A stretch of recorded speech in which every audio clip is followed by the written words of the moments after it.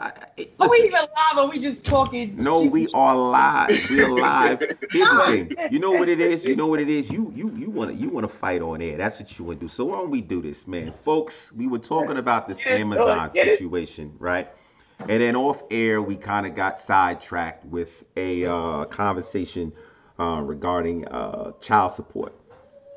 Ms. Shay made a statement that, for the most part, she doesn't think that men have any rights, when it comes to the child support, the custody, that situation.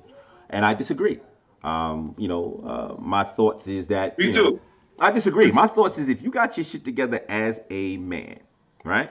And there's a couple of boxes that got to be checked when you get in front of this, this judge. Some boxes got to be checked to make sure you satisfy what you need to satisfy for him to make the decision for you to have your custody.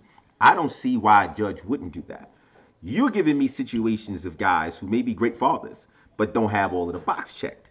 They don't satisfy everything, and because of that, the for them to be able to get joint custody, full custody, or visitation or whatever, the process is taking longer, right, than it should.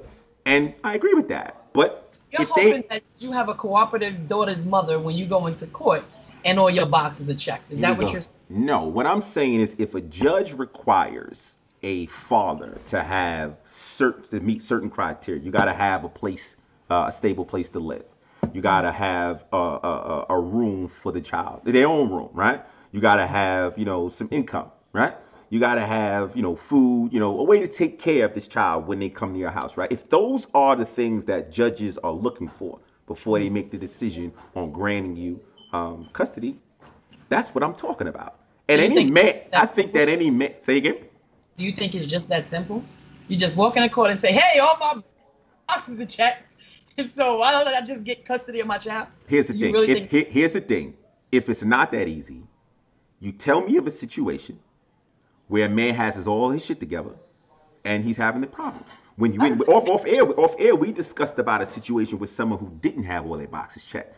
But You I give me, can discuss many situations where, and I've actually had individuals. See, here's my thing, G. I think that the way women, and I'm a woman, obviously, and I'm a woman with 4 children.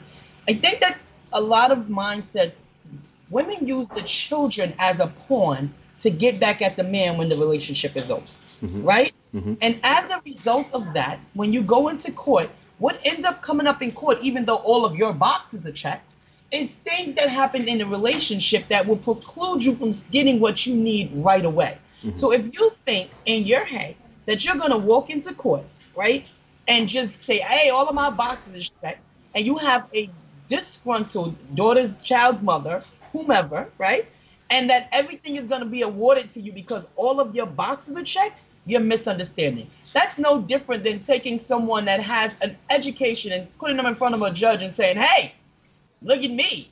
Look at this grandiose thing that I have going on," and thinking that I'm going to get what I want. It's not reality.